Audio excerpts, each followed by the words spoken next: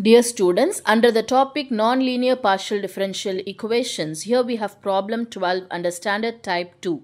The question is solve z squared multiplied with p squared plus z square plus q square is equal to 1.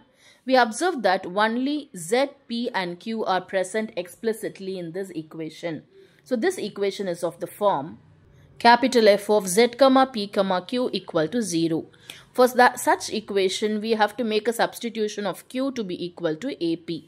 First, let us mark this as equation 1. So the given equation has been marked as equation 1. So in this, we have to put q is equal to ap. So put q equal to ap in equation 1. So when we do so, what do we get? Z square multiplied with p square plus z squared, and q is what? AP. Here we have q square, and so it will be a square p squared is equal to 1. We shall now multiply this z squared to each of the terms. So we get z squared p squared plus, here if we multiply z to the power 4 and then plus, when you multiply with this, you have a square z squared p squared is equal to 1. Now in these two terms, z squared p squared can be taken common.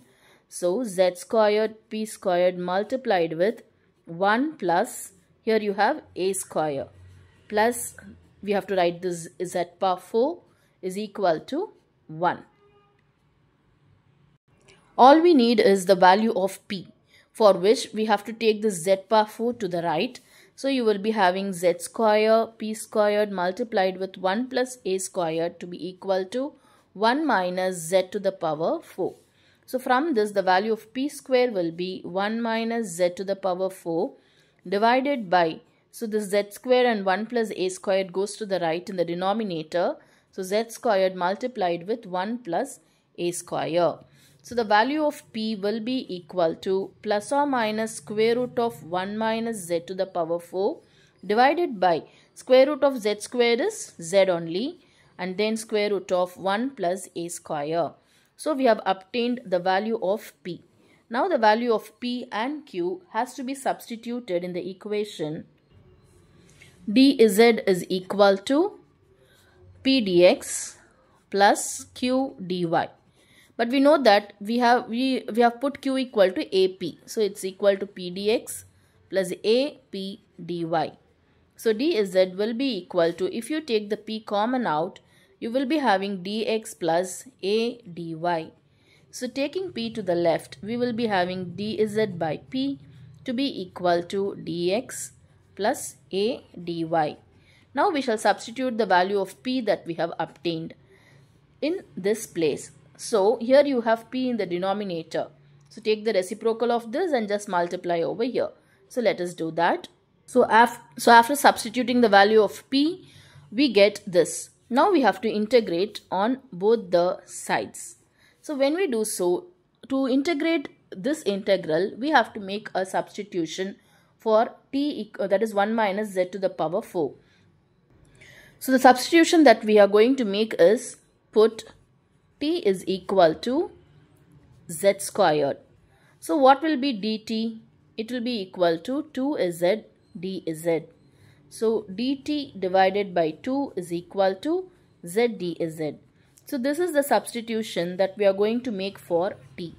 So the integral on the left will turn out to be plus or minus square root of 1 plus a square, and then integral z dz is dt by 2. So dt divided by 2 divided by square root of 1 minus z to the power 4 we have here. We know that t is equal to z square. So z to the power 4 is the square of z squared, which is t squared. So this will be t square. So t square is what? Z to the power 4. So z to the power 4 can be written as t square, and that is equal to integral dx plus a integral dy. Now, further integrating this, we know that from the formula for integration, so integral of, that is dx by square root of 1 minus x square. The formula for integration for this is equal to sine inverse of x. So we are going to apply this formula over here with respect to t. So this integral is actually plus or minus square root of 1 plus a square. The 2 in the denominator, I can write it in this way. And integral dt by square root of 1 minus t square. After integration, it is sine inverse of t. So sine inverse of t. And that is equal to, what is integral dx? It is x plus a multiplied with integral dy is y, plus a constant of integration which is b. Now we shall substitute the value of t over here.